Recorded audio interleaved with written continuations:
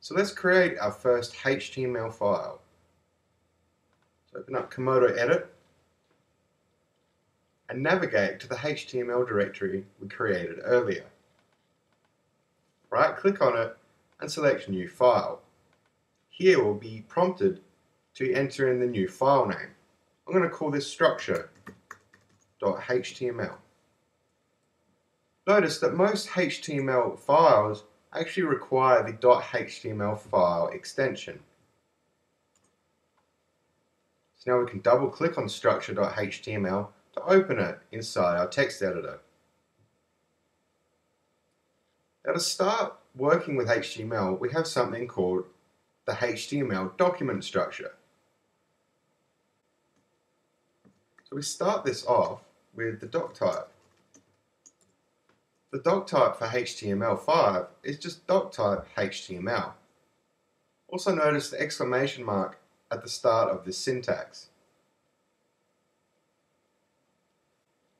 The document type for earlier versions of HTML, including HTML 4.01 and XHTML, required quite a large document type. It was actually kind of confusing for new developers. In HTML5, the document type is actually just HTML, doc type HTML. This is part of the beauty of HTML5 and its simplicity. So now we go ahead and create our opening and closing HTML tags. This will contain our head section and body section of our HTML. Then we create our head, and inside the head we put a title. This will be the title of our web page. This doesn't have to be the same as the actual HTML file name, but I'm going to go ahead and stick with the naming convention we have and call it structure. Then we have our body. Inside the body is where we put content that we would actually want rendered in the browser. In the head, we put things such as internal and external, scripts and style sheets, meta tags, and the title. As you've noticed, when I've typed this out, Komodo Edit has actually indented certain elements. This is a part of good coding practice. It allows us to easily navigate our HTML and read it efficiently. So as you'll notice, this head section is inside our HTML, so therefore we have indented the head section one tab space.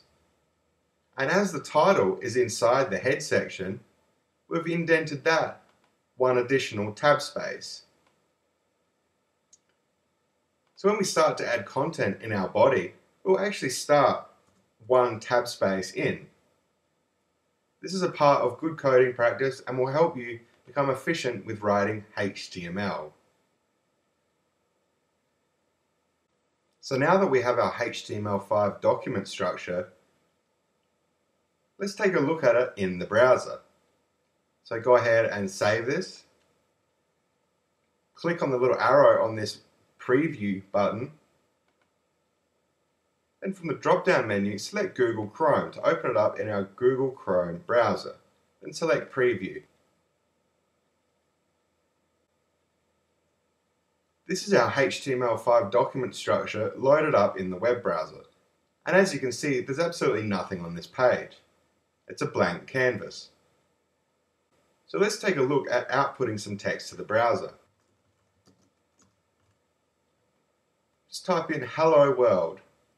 Go ahead and save this again and open it up in our browser once again. As you can see, we have the "Hello World" text output to the browser. I hope you've learned a little bit about the HTML5 document structure and how to actually output text to the browser.